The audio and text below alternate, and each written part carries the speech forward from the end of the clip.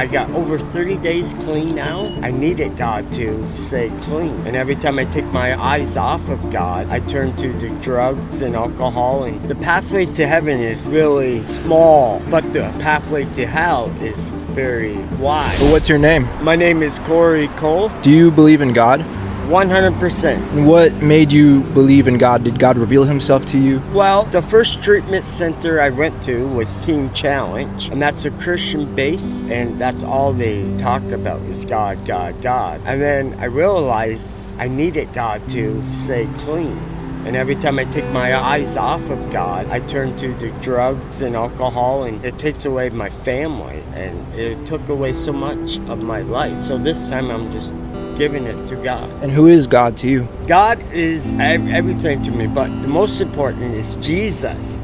And Jesus is my lawyer. He goes to God and defends my case. And what does your relationship with Jesus look like? At first it was rocky road. I hated him, and I thought he didn't care because how my life was going down to the gutter. But since I've been in Harbor Light, I've been really turning my life over to God and Jesus and the Holy Spirit, and I've been doing better. I got over 30 days clean now. It's one day at a time. Yeah. So if I had to ask you, like, what is the path to heaven, what would you say? The pathway to heaven is really small, but the pathway to hell is very wide.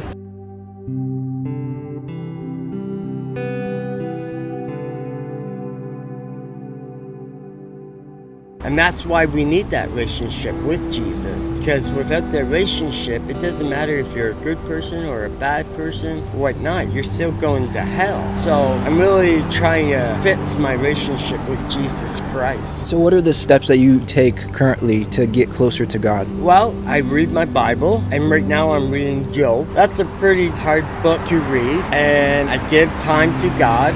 I pray in the morning and I pray at night, but most important, I'm really grateful for what he has done for me so far. So what would you say is the major difference that happened in your life when Jesus came into your life? He's given me hope that I can do this, but not by myself. He's given me my life back, and my kids are actually now talking to me more and more. My pastor and we got a really good relationship, and the pastor's wife, they're like my parents. They're my spiritual parents, and God has given me them. Thank you so much for your time, man. Really appreciate it.